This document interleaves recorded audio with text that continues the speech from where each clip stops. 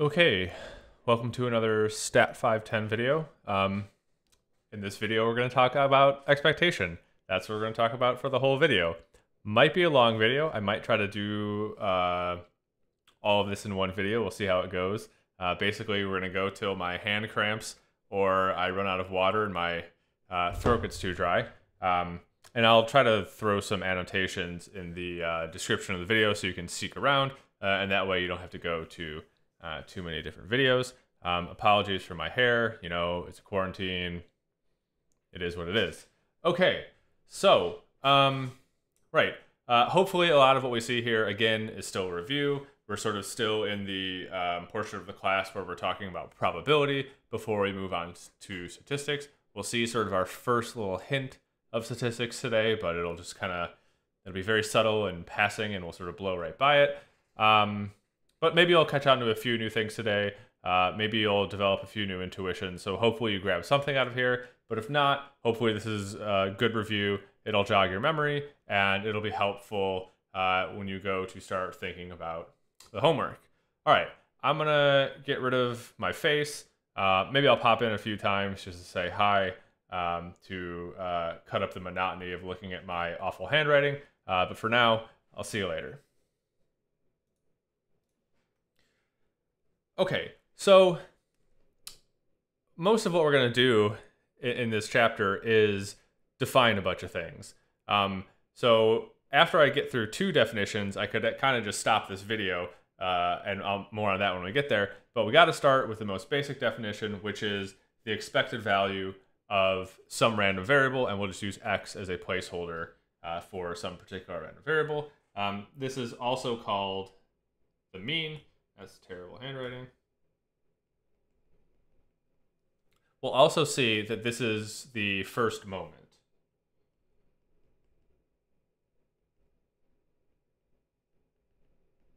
So when I say the mean, I'm specifically talking about the mean of a random variable. I emphasize this because surely somewhere you've also seen the notion of a sample mean, or even a sample mean calculated on a particular data set.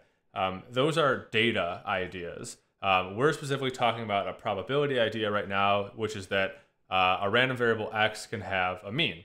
And that mean is defined like so. For now, I'm going to skip from here to here to say that there's sort of two different definitions depending upon whether or not the random variable x is discrete or the random variable x is continuous. If it's a discrete case, well, then the expectation, that is the mean, is a function of the probability mass function. And if it is a continuous distribution, well, then it's a function of the probability density function. So there's a sort of integral that I skipped over, and I'm going to skip over it for a moment more. Sorry, I just got to rearrange my desk for a second. Okay, so the definition is on the left-hand side, we have this weird-looking E thing, and that's going to be our notation that tells us, well, we're talking about the expected value of a random variable x. And then the thing on the right-hand side is the definition. But I want to note that there are a bunch of different ways we will notate this quantity, mostly due to the convenience of whatever situation we're in. Here are some of those. So we got our sort of blackboard, chalkboard E thing with brackets around an X. That's sort of like the most basic. We could also drop the brackets. I probably won't do this very often. I'm not a fan of that notation, but you'll see it. We could also do this weird integral thing. So I'm going to say if this doesn't mean anything to you, that's fine. Somewhere in a real analysis class or a measure theory class, you might get into why this can substitute for both the discrete and the continuous case. But for our purposes, we're not going to dive into that. But we are going to say, well, this is a notation that means if discrete, use this expression. If continuous, use this other expression. You'll also often see mu sub x to mean the mean of a random variable x. So oftentimes this Greek character mu is used to mean the mean. And sometimes if we're being lazy, which will be a bit of a theme in this video, we just drop the x and say, well, from context, you know that we're talking about the random variable x, so we're not going to write it because we're lazy. Okay, so that is the definition of the expected value of a random variable x. Let's now develop some intuition around this. So here I have a very basic example. So on the left here, I have a random variable for which it can take 3 possible values, 0, 1, and 2. And in the right column of this table, we have the probabilities for these things. Because again, this is a discrete random variable. It only takes 3 possible values. So that must be the probability mass function. So those are probabilities.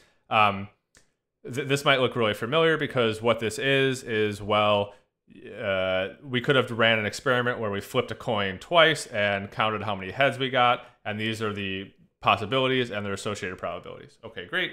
So I want to calculate the expected value. So I go to the definition, which we see here. And then I simply evaluate it. And then so lastly, we get 0 times its probability plus 1 times its probability plus 2 times its probability. And that comes out to 1.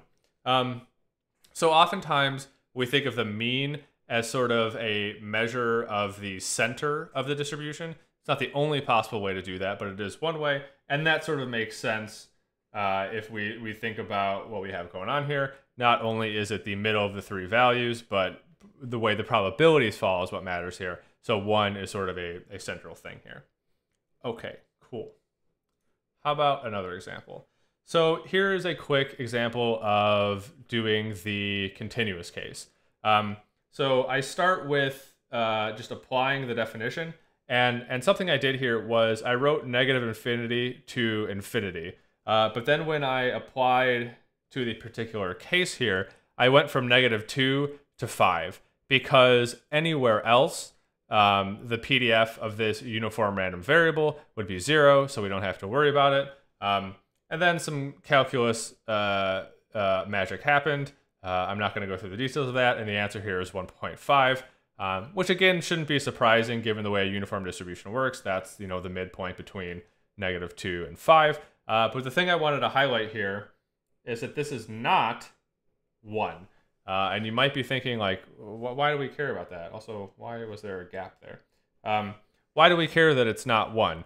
Can expected values not be 1? Well, no, they certainly can be. But I'd like you to get into the habit of, if you calculate an expected value to be 1, to sort of step back and say, is it really? Or did you forget to put an x right there? Because if you forgot that x, well, then you're integrating a density and it had better integrate to 1. So just something to keep in mind, a nice heads up there. Very common mistake.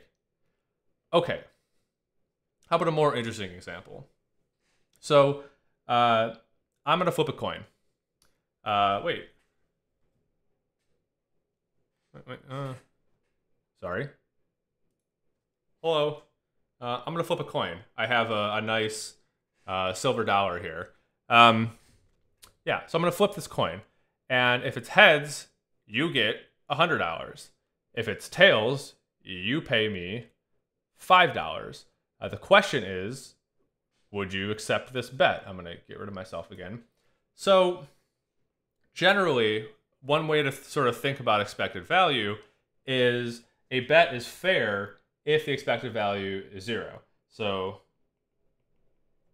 fair bet if the expected value of x is 0. So a gambler would call this an EV of 0. What a gambler is really looking for is a bet with a positive EV.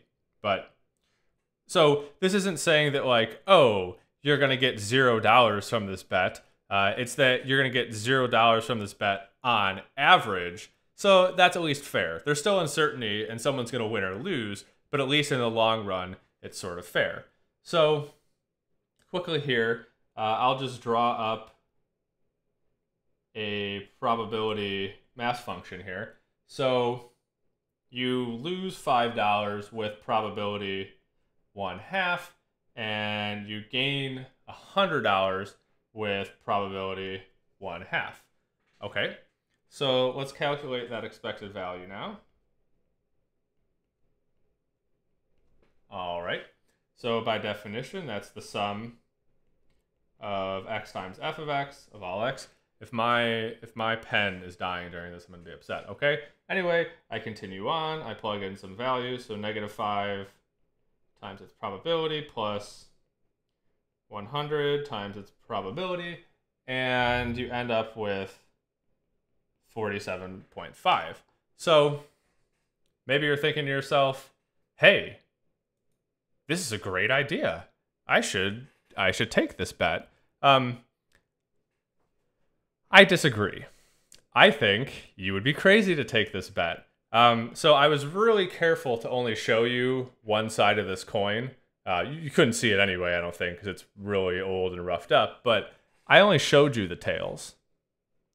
If I offer you this scenario, I think you should be very skeptical. And you should say, huh, he probably is trying to pull a fast one on me, and maybe it has two tails on it. I don't actually have a two-tailed coin sitting around because I'm not a dishonest gambler, but that should really, when you see a bet like this, you should say, someone is trying to take advantage of me.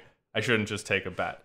So if you inspect the coin and you're like, okay, it has a heads and a tails, then you should probably take the bet. Although it could be a loaded coin where it more likely comes up on one side or another. So you got to look out for that. Although I think physically that's kind of hard to do. I should find a reference on that. There's an interesting a physicality to sort of the nature of flipping coins, but I'm not a physicist, so I don't want to make any claims there.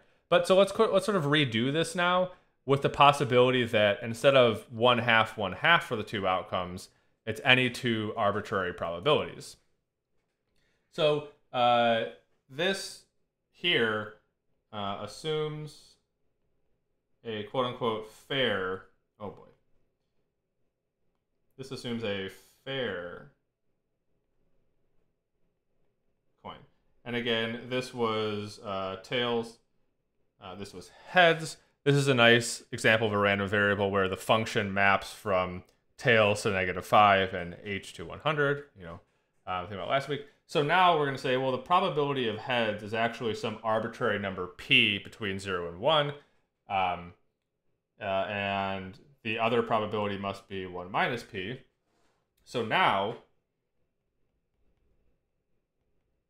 the expected value is actually -5 times its probability plus 100 times its probability, which if I do the algebra correctly, I believe is 5 times 21 p minus 1. So if I set that equal to 0, that implies that this would be a fair bet. Oh gosh, I can't write the word fair. Fair bet if p is equal to 1/21. Okay, so to go back and answer the original question, no. I do not think you should take that bet. I do not think you should trust me. You should be very skeptical of that. Okay, cool. How about another one of these where we sort of consider a probability example related to gambling? Probability developed from gambling, so I'm contractually obligated to do a bunch of gambling examples. Okay, so this time, no funny business.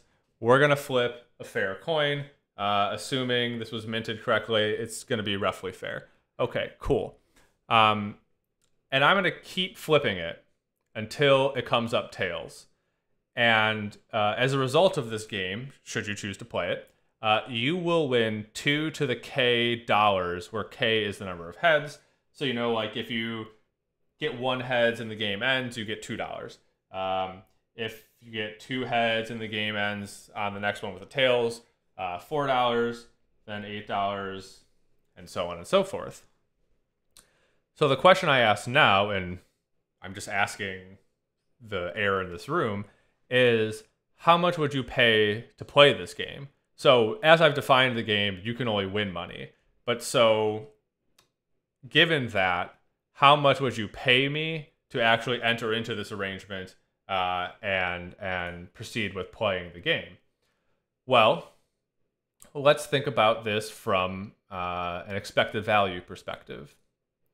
So what I want to do is I'm going to define a random variable, x, and it will be the money that you win. Okay, so let's calculate the expected value. So that is your expected return from playing this game.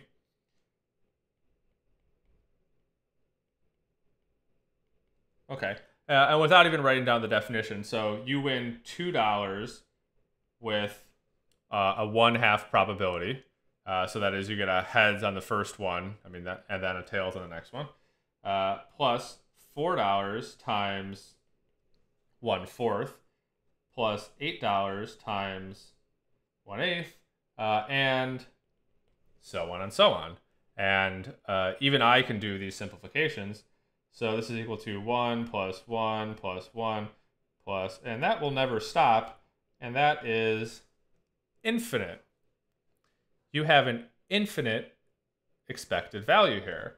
So the paradox here, I guess I should say that this is actually a famous example. This is called the St. Petersburg. I think that's a U and not an E. Paradox. I forgot to write that in my notes. So this is called the St. Peter's paradox because one of the Bernoullis was in this Russian city when he came up with this idea. There are many Bernoullis. It's a whole family of researchers and scientists. I always forget which one did which. But anyway, so what this says is, okay, so your expected return is infinite. So to play this game, you should be willing to pay any finite amount of money.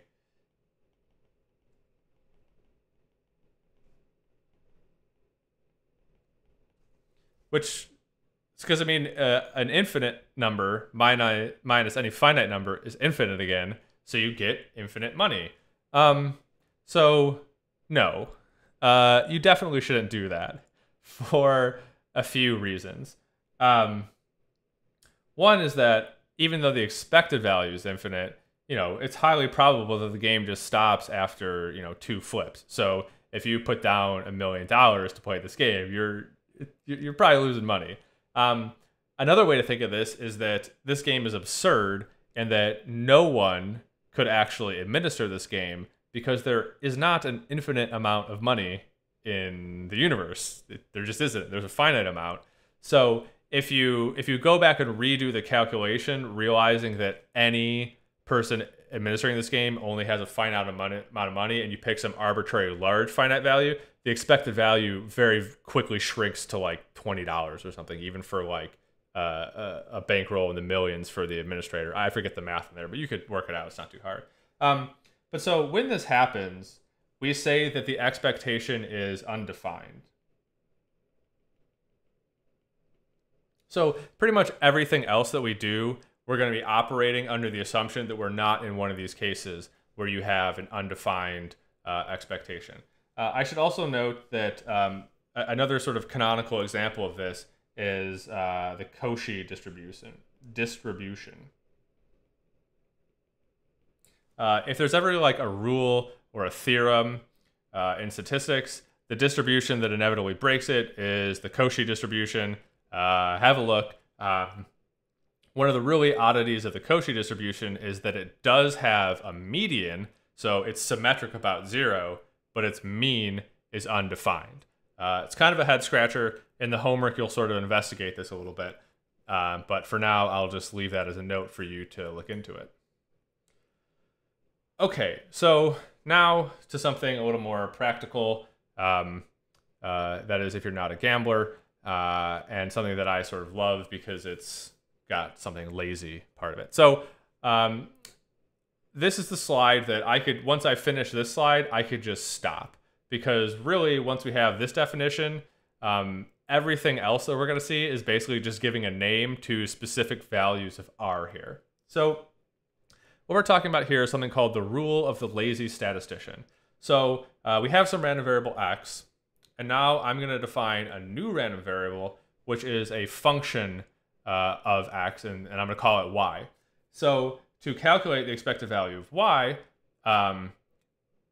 one way to do that would be to get the distribution of y and then just carry on with the usual expected value calculation. Or, as the name suggests, you can be lazy and say, well, that is equivalent to the expected value of this function applied to x, which by definition is what we see written here. And then I'll just go ahead and write it out for both cases. So here we have r of x times f of x. Right, and that is in the discrete case. And in the not discrete case, other people would call that continuous. We get something that looks like this. Okay, so with this, it can make your life easier. You only need to ever think about the distribution of x, but you can still calculate expectations about y. A quick note here, I sort of wish personally that this is just how we defined expectation, because if you think about it, if you let R be the identity, well, then this definition pops out the other side, and this is really just a specific example of this rule of the lazy statistician. I consider myself one of these lazy statisticians. I always prefer to work smart than hard.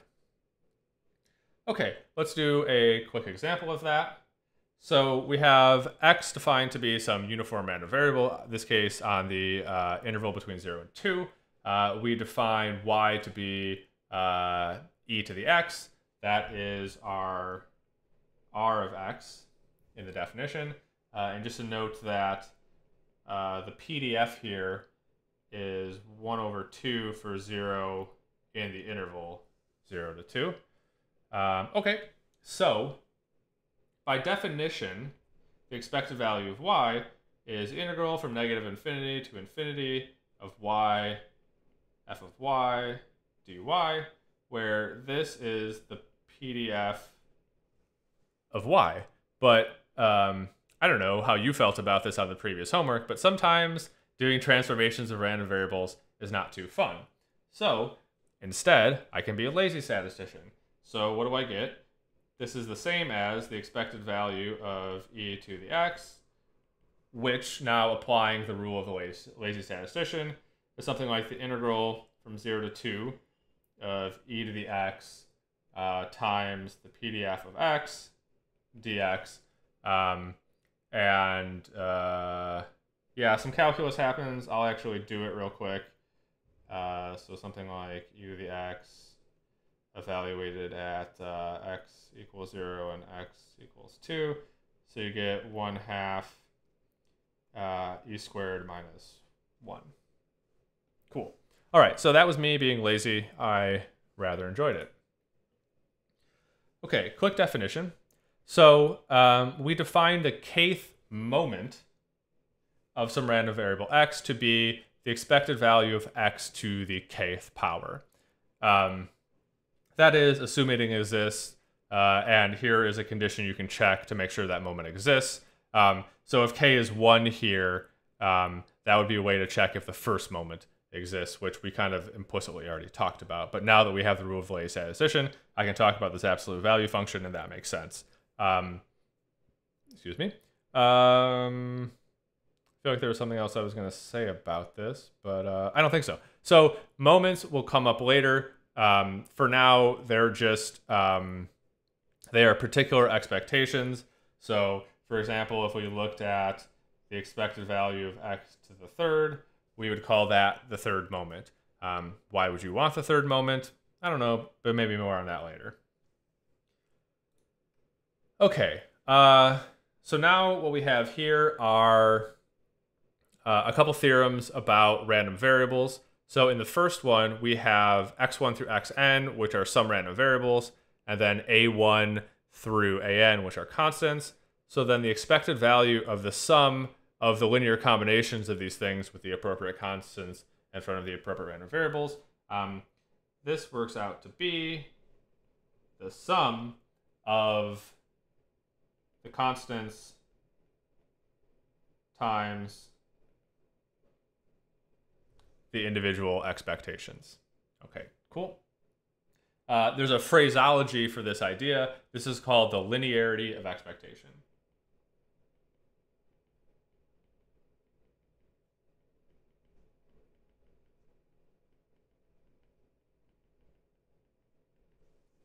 All right. So sort of similarly, if we have x1 through xn, and those are all IID random variables, the expectation of the product becomes the product of the expectations.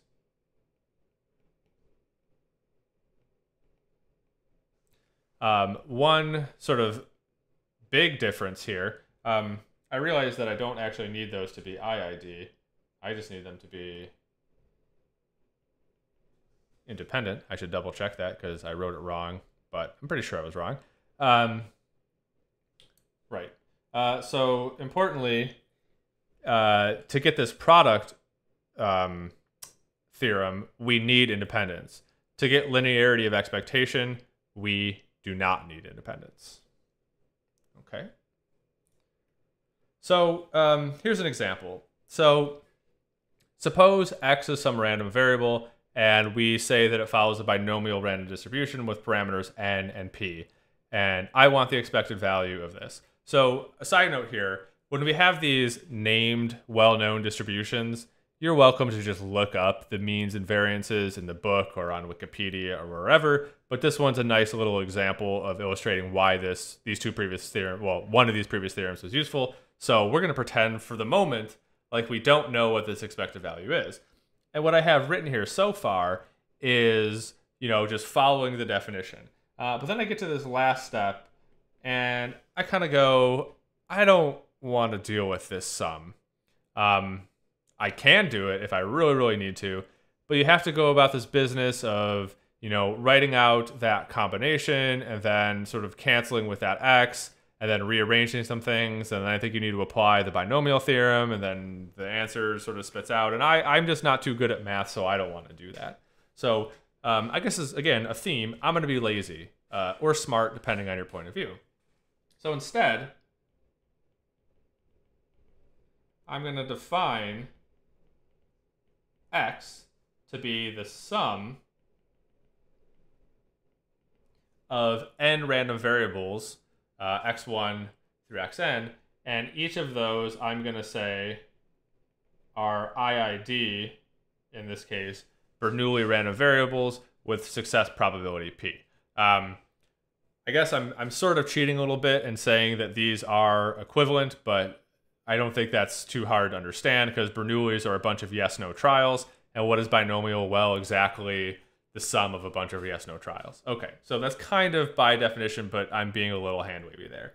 Okay, so how about the expected value of each individual Bernoulli trial there? Well, that would be 0 times the probability that it's 0 plus 1 times the probability it's 1, which is p.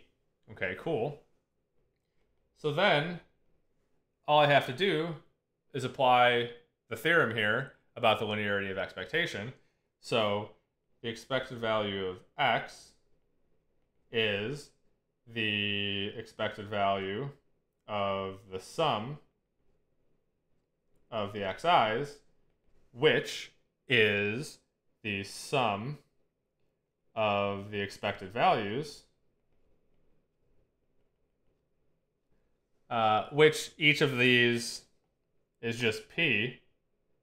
And if we sum up that n times, well, we get n times p. And I'm guessing that's no surprise, but that is a nice way to apply the linearity of expectation to not have to deal with this awful combination and sum and things that would have surely gone wrong. Okay, great.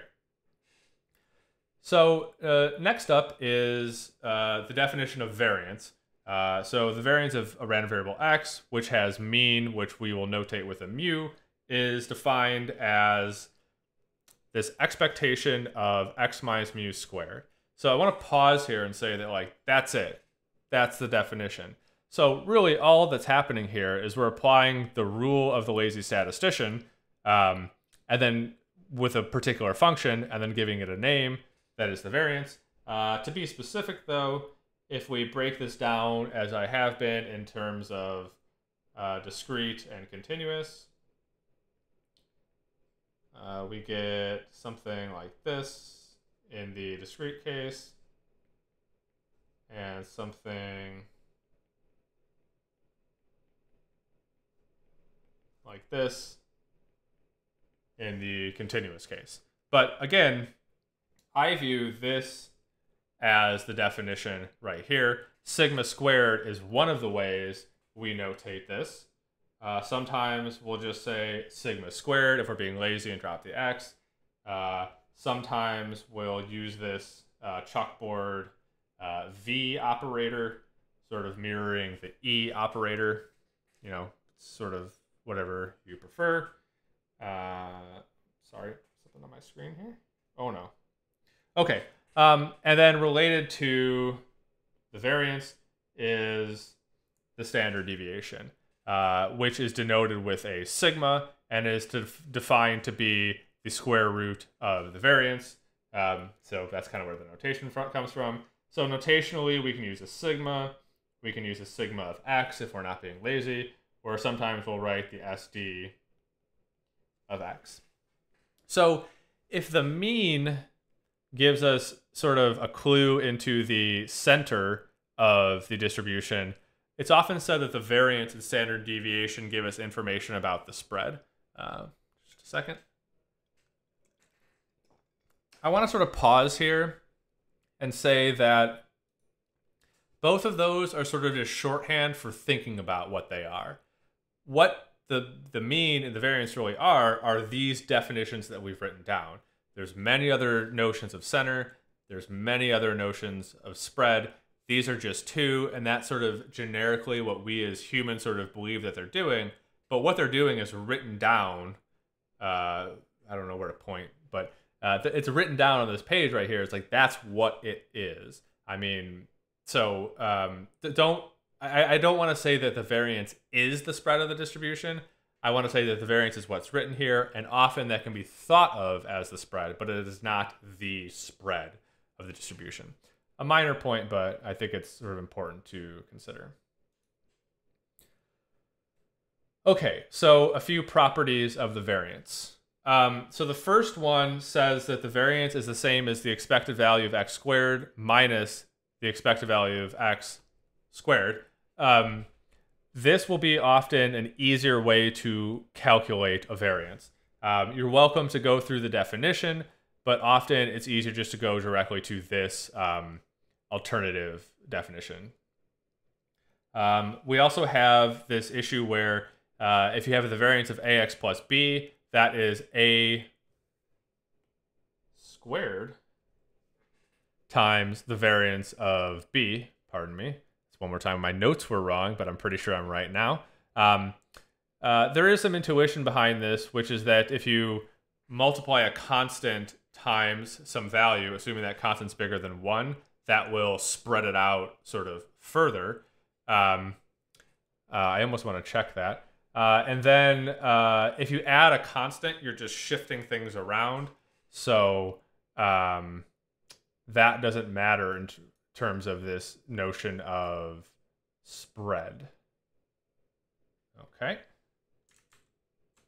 And then lastly, if we have x1 through xn independent, and then again some constants, well, what do we get here? So we get the variance of the sum of those constants times the individual x values, say from I equals 1 to n. So this is the mirror of the linearity of expectation kind of definition. We get the sum of the AIs squared times xi. So just to be clear, there is a squared here, even though it wasn't written originally. And I didn't close my brace there. Okay, cool. So, but again, notice that here we require independence for this to be true. Unlike back with linearity of expectation, we don't need the independence condition there. Okay, cool. So going back to this idea of being lazy when calculating things about the binomial distribution. So what I have written here in black is, well, if we just went through the definition of the variance, here it is. I plugged in the known mean that we already calculated, but even then, good luck with this. Please don't ask me to calculate this. It's going to be pages of me screwing up algebra on paper, crumpling it up, and trying again. I don't want to do that. So again, we'll do this thing where we instead define it as a sum of IID, so in particular, independent Bernoulli random variables. I didn't even write that, but I think we can recall that. But importantly, I wrote that they were independent, and that's the important thing. But again, they're Bernoullis. So in this case, the expected value of xi squared for each one is 0 squared times the probability plus 1 squared times its probability, which ends up just being p. So a classic use of rule of lazy statistician, because we're just squaring the random variable. So then the individual variances are the expected value of xi squared minus the expected value of xi squared, which is p minus p squared, which is p times 1 minus p. That's the way we normally see this. Okay, and then lastly, to get the variance of x, we have, let's see, the variance of the sum of the xi's, I equal 1 to n, is the sum of the variance of the xi's, I equal 1 to n, per this last property here, and all the constants were just ones. So that becomes the sum I equal 1 to n of p times 1 minus p, which is n times p times 1 minus p, which I imagine you've seen before. So we can say that when you have a binomial random variable with parameters n and p, the mean is np, which we calculated previously. The variance is n times p times 1 minus p. And again, this is not a calculation I would ask you to redo, but instead, if you were talking about normal or gamma or beta or exponential or Poisson, the means and variance of those have been calculated by people over and over again. They're well known. They're in the book. They're in every other probability book. They're on Wikipedia. Just look them up. No need to recalculate. Okay. All right, so here's the theorem that will sort of tie some of these things together. So this is kind of like the really classic setup in statistics. So we have n random variables, x1 through xn, that are IID, and they all have the same mean, which we'll denote with mu, and they all have the same variance, which we will denote with sigma squared. So 3 properties that you should be aware of. 1, the expected value of x bar n, which in a moment I will define, is mu. So this is where x bar n is 1 over n times the sum of I equal 1 to n of xi. So this is often called the sample mean.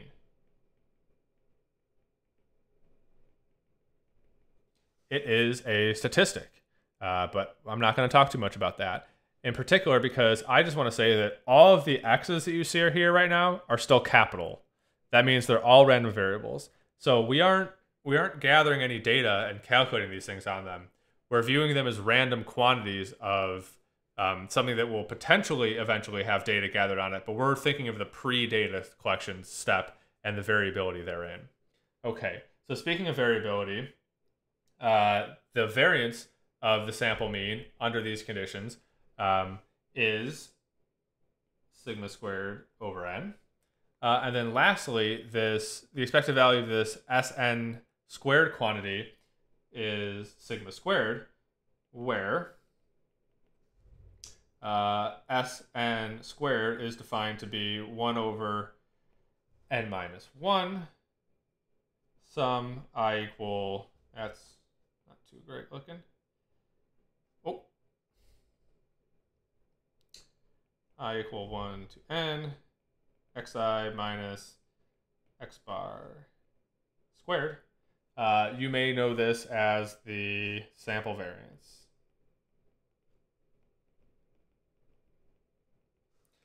You might be asking, why n minus 1?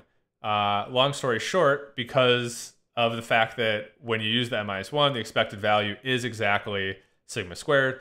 More on that much later when we talk about estimation. But essentially that gets us an unbiased estimator. Why do we need the n minus 1 to get the unbiased estimator? Well, preview, because instead of a mu here, we have an x bar here, so we lose a degree of freedom. But we haven't explained any of those things yet. But that's just a bit of preview of what we'll talk about when we get into statistical inference.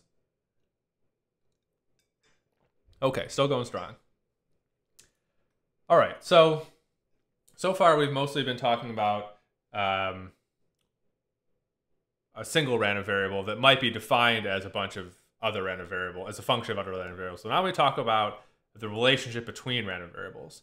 So let's say we have a random variable x with mean mu x and variance sigma squared x, a random variable y with mean mu y and variance sigma squared y. I now define the covariance of x and y to be something like this.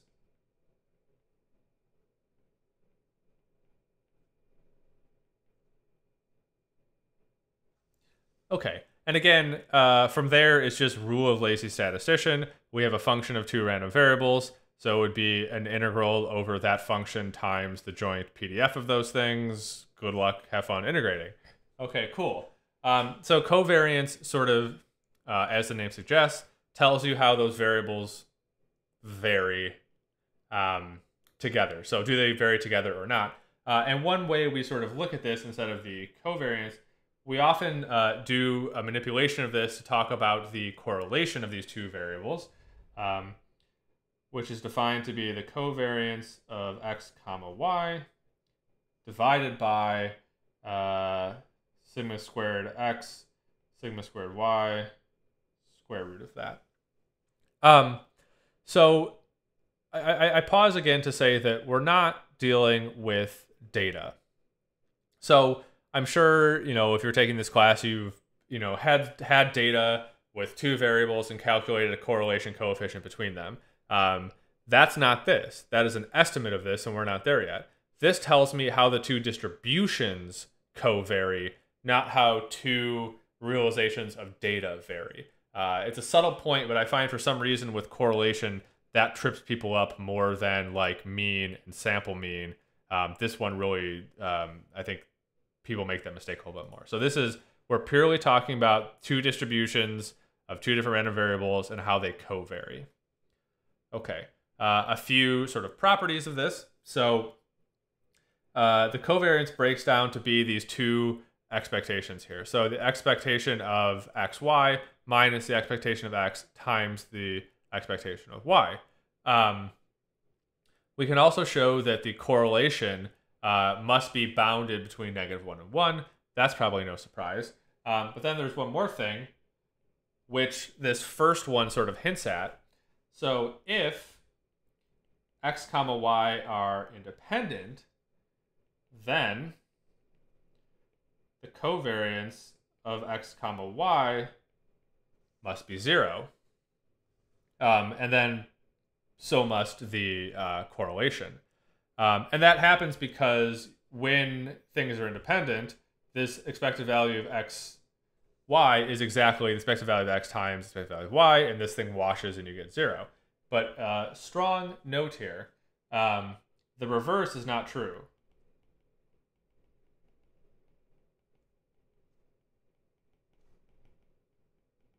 At least in general. There could be specific cases where it is, but also there could be specific cases where it is not. So I leave as an exercise to you to either come up with one of these examples by yourself. So write down a random variable x and give it a distribution, do the same for y, and then get them to be independent. Correlated but independent. Or you can surely find one. Sorry. Oh, I misspoke there. They're not correlated. They're uncorrelated but dependent. That's what you can find. Okay, sorry. I hope I said that right just now, but if not, it'll be in the book and it'll set it right there. I may have mixed myself up because there was too many negations and flips there. Okay, I'm also bad with mirrors.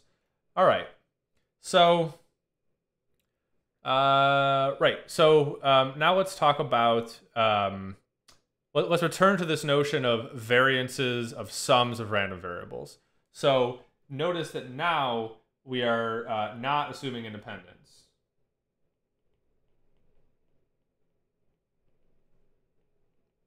So this definition we had sort of seen before, but a larger version of it. But so now we see that we have to add this term for the covariance.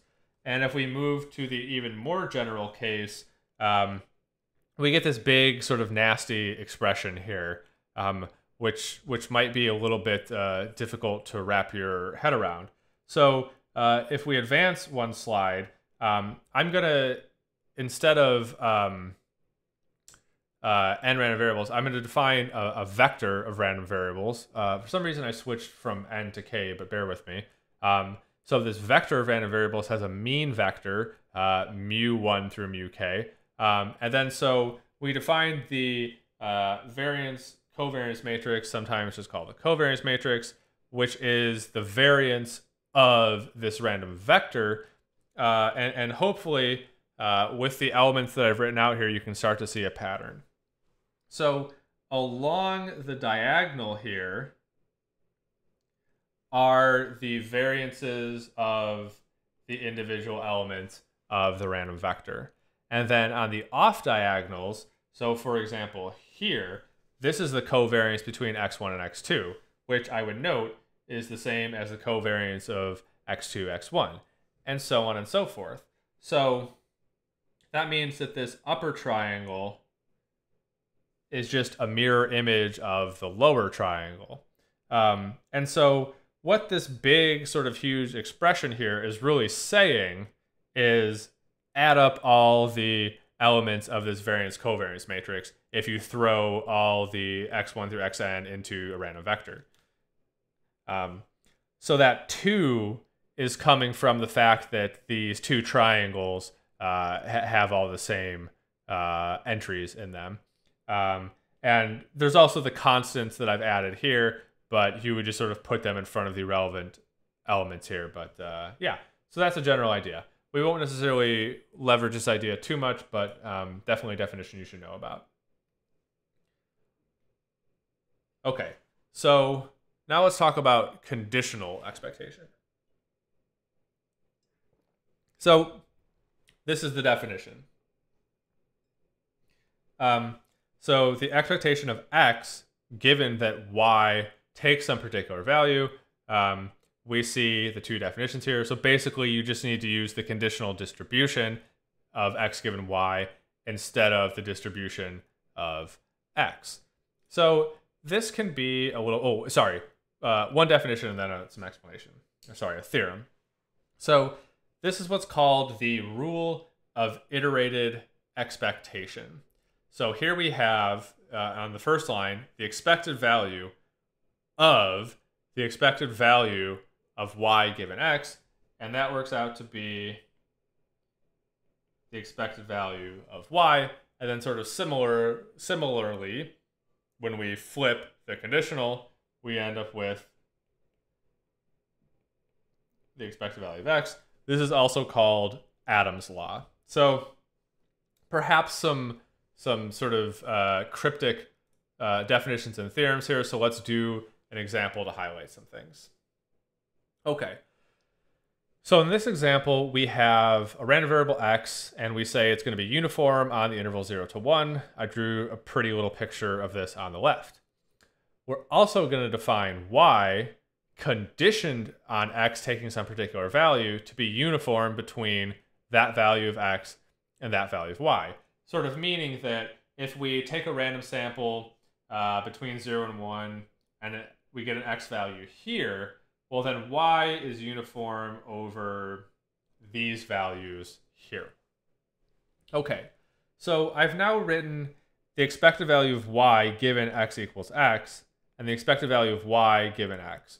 Okay, so first of all, the expected value of y given x equals x, I'm going to say that is x plus 1 over 2. And I'm not going to derive this. I'm just going to argue that I'm correct. Meaning, if we sample from x and we get this, and we say that between that value and 1, we have a new uniform distribution for y, well, then the mean is just the midpoint between those two things, which is x plus 1 over 2. Right. Okay. So I want to note that the x here is a little x. So this is a function of x, which is some placeholder for a number. So this is a function that returns a number. But now, if I drop the x equals x, and I have the expected value of y given x, well, then that is big X plus 1 over 2, meaning that this is a random variable.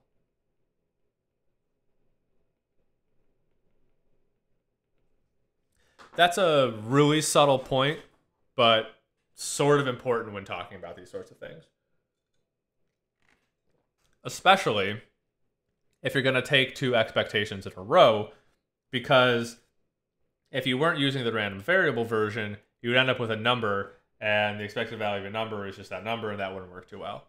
So now, to calculate the expected value of y, we can do the expected value of y given x, the expected value of that. So that is, we're applying the rule of iterated expectation.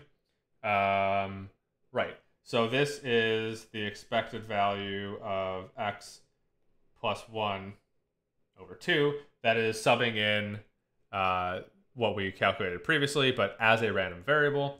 And then from the expectation rules that we've been talking about, we get something like this. And I don't think anyone would fight me if I said that the expected value of x was 1/2. So we get 0.5 plus 1 divided by 2. And oh gosh, did I write this in my notes? Yeah, I did. Okay, so I'm not good at arithmetic, but my notes say that that is 0.75. Okay, cool. So that's a little insight into how these two definitions can be used. Let's see. So sort of similarly, we have this notion of conditional variance, and we also have a theorem related to that, which is called either the variance decomposition or the Eve's law. That is, this is Eve's law to Adam's law, so they kind of go together, which sort of breaks down the variance of y into variances and expectations of conditional variances and conditional expectations. Okay, I'm not going to go through an example of this because it would probably be a lot of tedious calculation, but similar to this example here, which is from the Wasserman book, there's also a nice example of applying this to a model that's defined hierarchically to get an unconditioned variance. Okay. So, hopefully you're hanging in there. So am I. We're almost done. Alrighty. Okay. So another definition. So hopefully you're noticing a pattern here that all these definitions are just, well, we're picking a particular function, applying the rule of the lazy statistician, and giving it a name. So here we define the moment generating function of x, often called the MGF. We use this, I think that's a phi. So we say phi of x of t is equal to the expected value of e to the tx.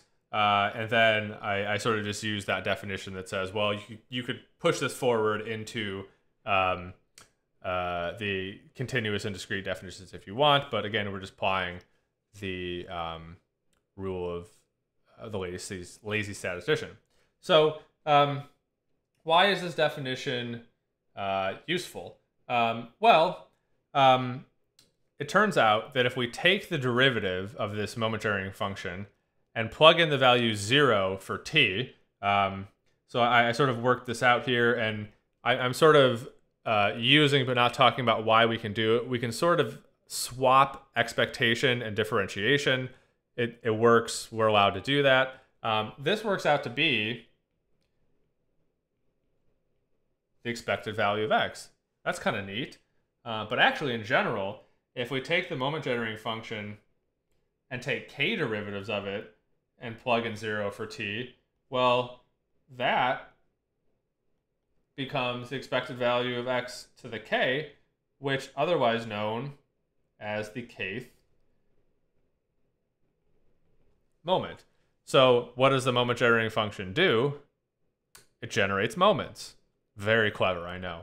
I should also note that along the way in this lecture, I've been writing down a ton of definitions and a ton of theorems. Some of these, well, at least one or two of them are going to appear on homework as an exercise for you. But many of them, the proof can be found in the book. But we're a little more interested in using these things as a way of improving these things. So I do suggest you read the book, by the way. But I'm not doing all the proofs here. But you know, some of them I expect you to be able to do. For others, feel free to reference the textbook. But that's just a minor note. Okay. So some properties of the moment generating function real quick. In particular, if we defined y to be this linear function of x, we see how we can get one moment generating function from another. Possibly more interesting is that if we have x1 through xn that are independent, and then we define a new random variable, which is the sum of these things, we can get the moment generating function for that new random variable y by taking the product of the moment generating functions for the individual xi's. Okay, cool. So you may be thinking to yourself, why? Like, I mean, it's great that it generates moments and all, but like, why do we care about moments? This is my reminder to tell my one statistics joke. I mean, it's not the only one, but it's the only good one. So we say that statisticians, we may be dull, but we have our moments. I would normally hold for laughter here. No, I wouldn't. Everyone always just stares back when I tell that joke. Anyway, I guess I should look. Yeah, good joke, Dave. Okay, so the reason we care about moments, or moment generating functions, that is because they're useful for showing something. So let's say we have two random variables x and y, and I show that they have the same moment generating function for all t in some open interval around 0. Well, if that's the case, then we say that x has the same distribution function as y. That's what this notation here means. So that's great. So the usefulness of moment generating functions is that we can show often that two different random variables have the same distribution.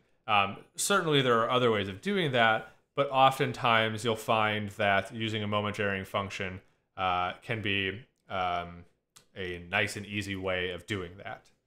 Okay, that's it. We made it to the end. We did it. That was kind of a long video. Hopefully, when I upload this, I'll go back and put some chapters in so we can sort of return to certain things. I'm sort of curious how y'all feel about one long video for a week / chapter of the book versus smaller ones. I personally like to be able to go back and reference a little bit without having to rewrite them and reintroduce them to not waste time. And since we're not doing this live, I sort of feel like, well, you can pause, you can seek and go back, but I'm open to suggestions around that. This one clocked in around, I just passed the hour mark. My throat is really starting to not like me anymore. So this is about as long as it can ever be. But I'm curious how you feel about these, maybe versus videos in your other classes that are shorter. For this length of video, my usual sign-off is very appropriate, which is, if you made it to the end, good job, and I will see you in the next video.